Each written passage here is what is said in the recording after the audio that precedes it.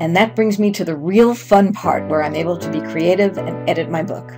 This page provides a preview of your book and allows you to customize each page individually. Customizing your photo book is extremely easy. Just take the photo that you like and drag it onto the frame of the page. To navigate to another page, just click the next page or previous page on your toolbar. To change the page layout, just click on Layout, drag and drop it onto the page, and you have a brand new layout. To change any page's background, you will click on Background, and we'll get some roses, and then we drag that onto the page, and the background is now changed as well. To replace an existing photo, simply drag a new photo onto the old photo, and it will be replaced. To delete a photo that you don't want, just click the red X, and it's gone. To unlock a photo from the template, click on the photo frame, and then click on the lock icon to unlock the photo. When unlocked, the photo can be dragged around the page. It can also be resized by clicking and dragging the bottom right-hand corner. You can also add a floating photo to a blank area of the page. This is a very helpful feature for making collages and adding more photos to the standard template designs. Just click on a photo, drag and drop it onto an empty area of the page, and you have a new design for that page. To further edit your photos, click on the magic wand icon.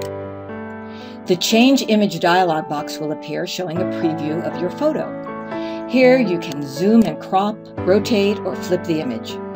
Clicking on the Advanced tab will allow you to apply basic editing images and edge effects, such as drop shadow,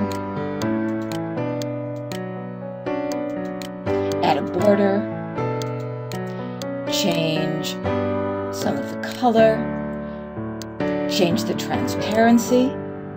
You can even adjust the layering order of the photos, and all of your changes will instantly be shown. Once you're done and you're satisfied with your editing, just click Done, and all of your changes will appear. Now I'm going to add some text to a page. Now I first need to click on a text frame, and then I need to click on the big T icon, and a text dialog box will appear where you can add your text and then customize it. So I will add some text, and then I can customize by changing the font size, by changing the font. I can actually change the color, change whether it's bold or italic. I can change the positioning. I can add some drop shadow. If I want to see what this looks like, click Preview. If you're satisfied and you're happy, click Done, and again, your changes will appear. Continue filling the rest of the pages with photos and text and art, and don't worry, your book is automatically saved every step of the way, so you cannot lose any changes.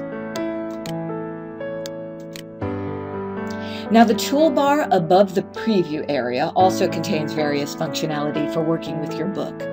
Here, you can click the Start Over button. Now be careful, as this will delete your album and you will truly have to start over. You can also add a page by clicking Add Page, delete a page, or if you click Arrange, you can actually rearrange the pages in your book. Click Price and you'll get the current price of the book. And then if you click Preview, you will see an animated preview of your book as it will appear when your book is complete.